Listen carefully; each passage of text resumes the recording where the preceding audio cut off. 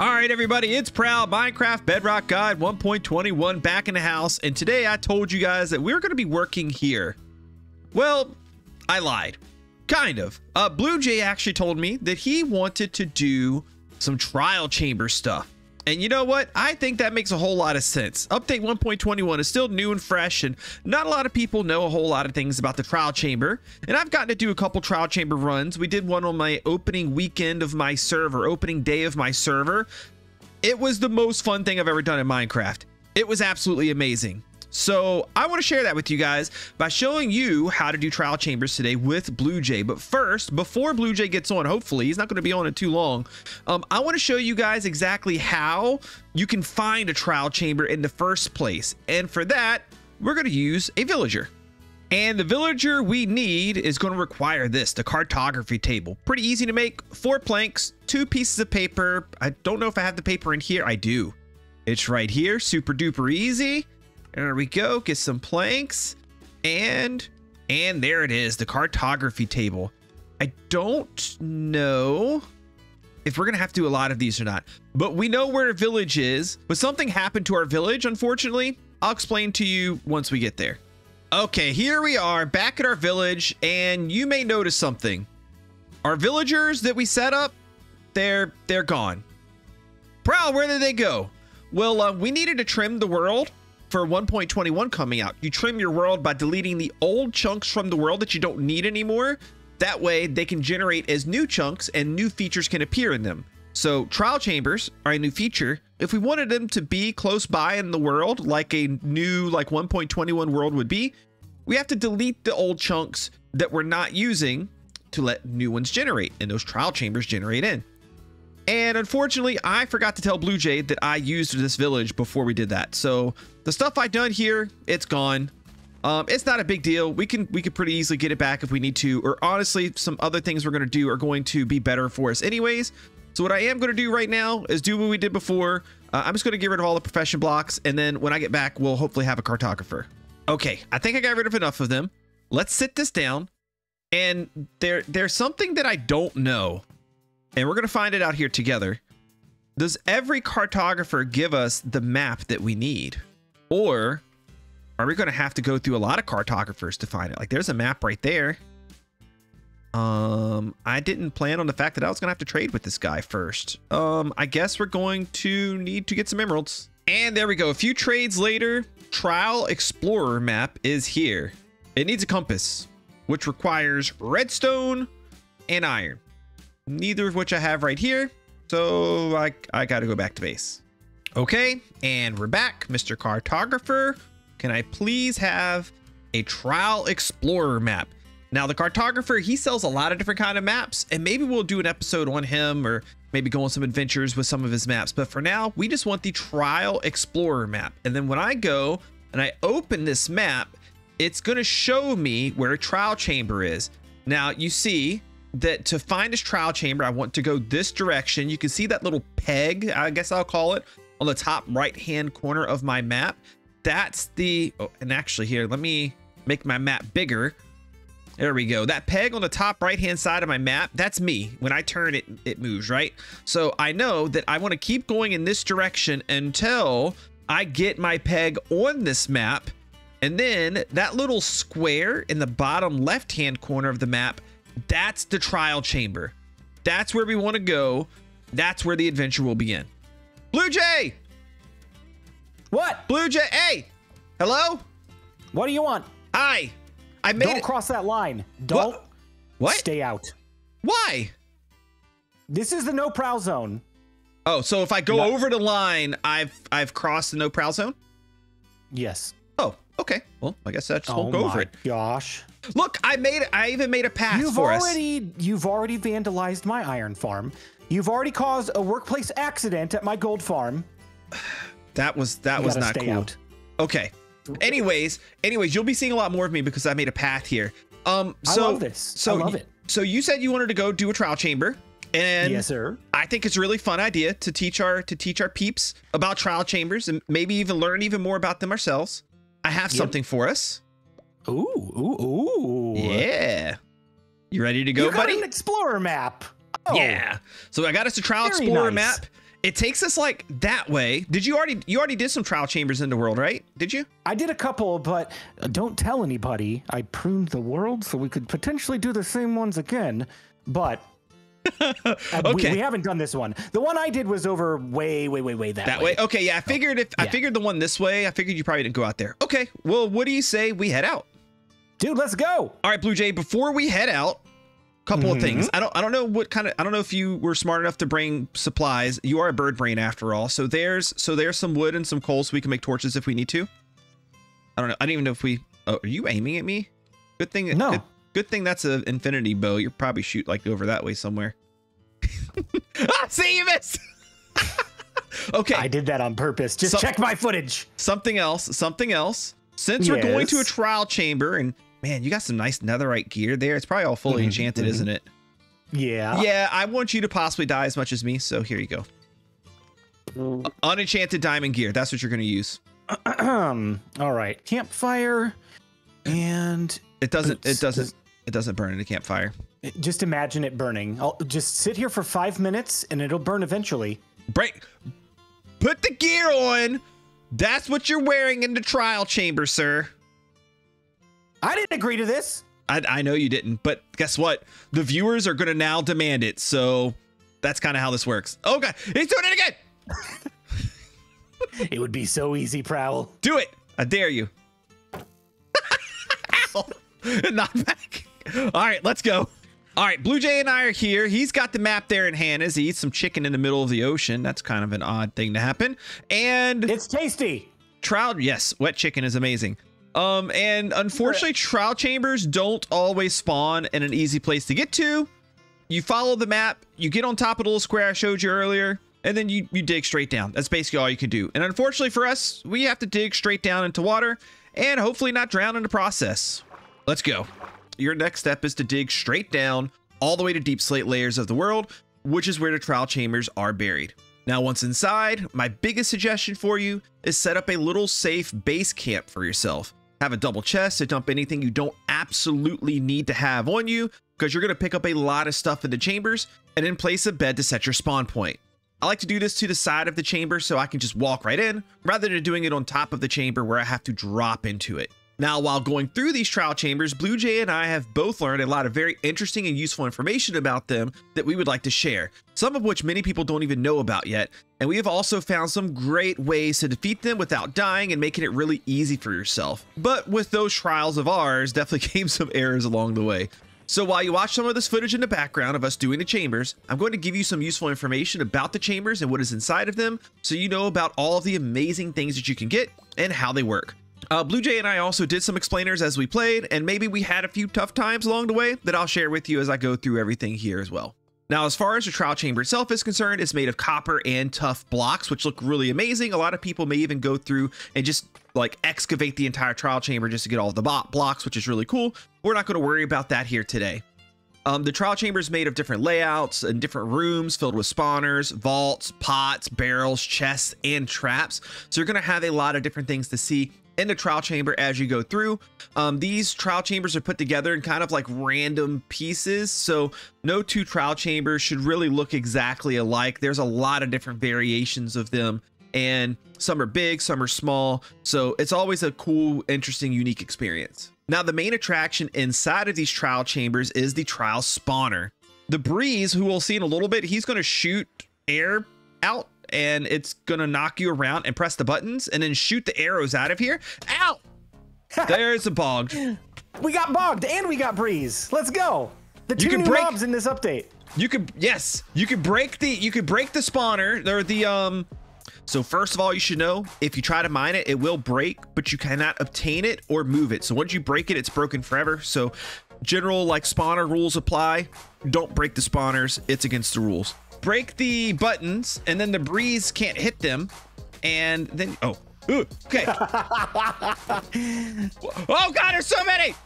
As I was saying, this gets very chaotic very quickly if you're not careful. Now these trial spawners generate in chambers and corridors in the trial chambers and can be at all sorts of different levels, so you have to make sure to look around for them very well. Now these do work a lot different than mob spawners. To activate one, you do have to be within 14 blocks. And you have to have line of sight to the spawner. You have to be able to physically see it. It has to be able to physically see you. Now, these spawners do spawn a variety of different mobs, and you can tell what type of mob it's going to spawn based on the blocks that are around the spawner. You can see that on the graphic on screen right now. Now, it will spawn more mobs the more players that are in the area. Most of the spawners are going to spawn 6 mobs and then 2 additional mobs per additional player. But again, I have another graphic on the screen right here that'll show you all the different variations of that. Now, once you defeat the spawner, which means it's spawned all of its mobs and you've killed all of the mobs that spawner has spawned, it will give loot to any player detected within its range. Now, what I'm not sure of is I don't know if range means line of sight, if range means you just have to be within 14 blocks. And I believe it to be you have to just be within range of the spawner anytime, like while it's actually active. So I think that's how it works. There's not a lot of really good information about this out there. And whenever we go to make a farm out of these later, we'll actually go through and test a lot of these things just to make sure that we understand how it works more clearly. As far as the loot's concerned, it does have its own like loot table that's on screen now for you, but it has a 50% chance to drop a trial key, which is used to open vaults. And then there's a 50% chance of it to drop a variety of other items that you see listed here. Then next up is what those trial keys go to, which is the vault. What's the gift? Are you ready? Yeah. It's a sword to the face. Just kidding. All right, here you go. 2 trial keys. Ooh, trial keys. So trial keys open up vaults. The vault also will break when mined and cannot be moved or obtained, so don't break it. Vaults are chests that are, well, they're kind of like chests that are player specific. I can open a vault, and then Blue Jay can open up that same vault, but neither one of us can open it up a second time. Once you open it once, that's it.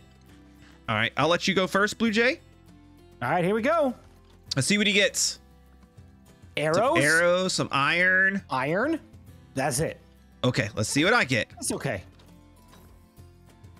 Ooh, a music disc. Oh, you got a music disc. And honey bottles and an ominous potion. Ominous potion. Okay, that's good. So first of all, music disc is precipice. Yes, that's the good one. Now, as you can see by the loot table that I have here on screen, the vaults do have a lot better loot table, they do give a lot better loot than the spawners do. And one of those pieces of loot is an ominous bottle. Now, we're not going to do anything with this ominous bottle yet, but the ominous bottle will allow us to re-trigger these guys right away with harder mobs to fight and better rewards at the end. Now, ominous bottles can be obtained either from vaults, or you can get them as well by killing pillager captains. So no longer when you kill pillager captains do you get the bad omen effect. Now you get ominous potions from them as well, ominous bottles from them as well. You can only drink ominous bottles. You can't like change it into a splash potion or anything like that. There's no way to automatically dispense it on yourself. You have to drink it.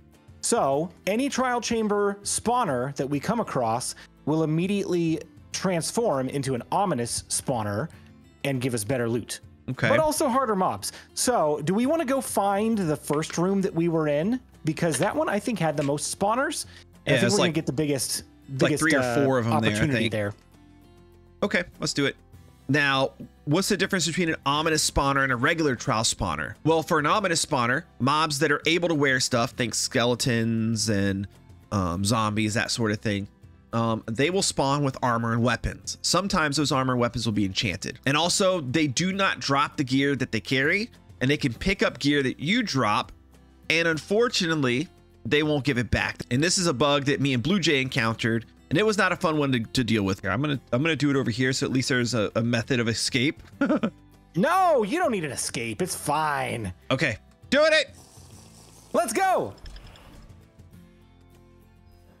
Here they come. Blue Jay's so dead. He's so dead. I'm dead. I'm gonna do it over here, so at least there's a method of escape. A method of escape. Escape. No, you don't need an escape. It's fine. Whoopsie. I forgot I don't have enchantments. You gave me garbage armor. Oh God, he's strong. Uh-oh, that guy has my diamond sword. Come get him. I don't have a lot of health. I hope this bug does not take the diamond sword from me. If it does, I'm going to, yep, it's gone. All my stuff is gone. And technically all your stuff is gone. No! Because you gave me all of the stuff. No, my infinity bow. Ah, yes, I got rid of it. That was the plan all along. I'm dead. Run away, Prowl. Oh, no, he got me. Hey, Prowl, you're dead. I'll try to keep them away from your stuff as best as I can. Yeah, I don't have backup stuff. I got protection gear right now, and I'm doing okay, but I'm about to not be okay. They're guarding the entrance. I can't get in. There's so many. They're all by the entrance. They're camping it. I'm not sure what to do here. I need to eat. No! Oh, that's not good. That's all my netherite gear too. I don't want them to have netherite. They just took all of my netherite armor. We are so dead. I'm running. I just lost my entire set of gear, including my trimmed armor. Oh, I picked a lot of it up. Okay, please. Oh, please, I see. Please. Nope. There's one that's got a chest piece, and there's one that has a helmet. Dang it. Trimmed stuff. Basically, these guys were killing Blue Jay and me with Blue Jay's netherite gear. And once we killed them, we didn't get it back. So all of his stuff was gone. And then there's mobs that can't wear gear. Think things like slimes, breeze, silverfish, etc. Spiders. Instead of having like enhanced versions of those, you just get double the amount of them. Now, on top of that, to make these ominous spawners even harder, they do spawn projectiles every 8 seconds. And each spawner has a set of 2 different projectiles that will spawn. And that projectile actually displays over top of the spawner before it drops it. I think it gives you like a 2-second warning before it drops it of what's about to drop on you. Also, these ominous spawners do have a better loot table, and you can get the ominous trial key, which is used for opening ominous vaults. Now, first of all, ominous vaults are actually different than regular vaults. You don't just have the ominous effect or have an ominous key and it makes a regular vault an ominous vault. They're a totally different vault, and you'll usually find a few of them throughout the trial chamber that you're in. They're located in slightly different areas than regular vaults are. They also look different than regular vaults do too. I'll put 2 images on screen right now so you can kind of see what they look like against each other. Now, ominous vaults can only be opened by that ominous key, and ominous vaults have a lot better loot than regular vaults do. And in fact, not only is all of the loot in them a lot better, but you can get some pretty rare things, including the heavy core, which is a piece that you need to craft the new weapon, the mace, can only be found here. Also, the only thing that can be found here is the wind burst enchantment, which is a special enchantment for the mace. So you do have some things that you can only get this way in the game, and there's a whole bunch of other interesting good things you can get here too. Anything from like enchanted golden apples to new armor trim, blocks of diamonds. Like a lot of really cool and useful things can be found in the ominous vaults. And now here's the big thing. Now you know about these things, you kind of know like what they are, what they do, generally how they work, but doing ominous vaults are not incredibly easy. If you're really good at PvE, you could probably handle them okay. Although if you move around too much in a room that has a lot of ominous spawners in it, you're going to find that you're going to get yourself in trouble really quick, and you may end up dying as a result of that. Even with like top tier netherite gear, like fully enchanted and that kind of thing. So you got to be really careful. And Blue Jay and I have found out some pretty interesting strategies for doing these ominous spawners that actually makes them a lot easier to do. So after some trials and tribulations and losing all of our armor to a bug, me and Blue Jay are deciding to take the ominous spawners a little bit smarter this time. Explain our experiment there, Blue Jay. Well, we're not going to Leroy Jenkins this time, because that's a really bad idea, I have found out. But trial chamber spawners actually have to have line of sight in order to activate. So what we're thinking we're going to do is block off each of the spawners one at a time so that we only have to take on one at a time. Yeah, what we don't know though is will that work?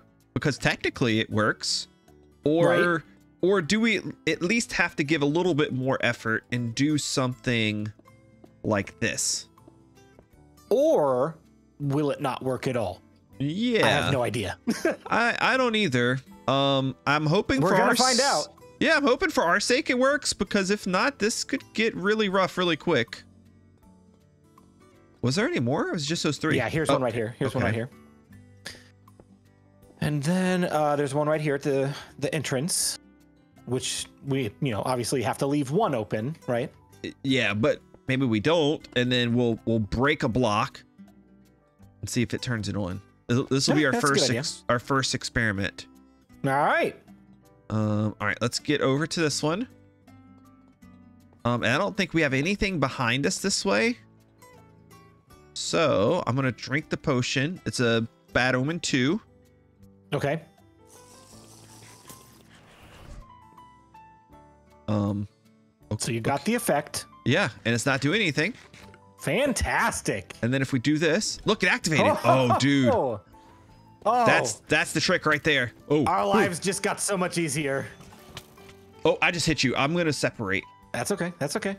I'm really sad that it cost me a full set of netherite gear to learn this lesson, but you know what? I'm glad to do it for you guys, so you don't have to.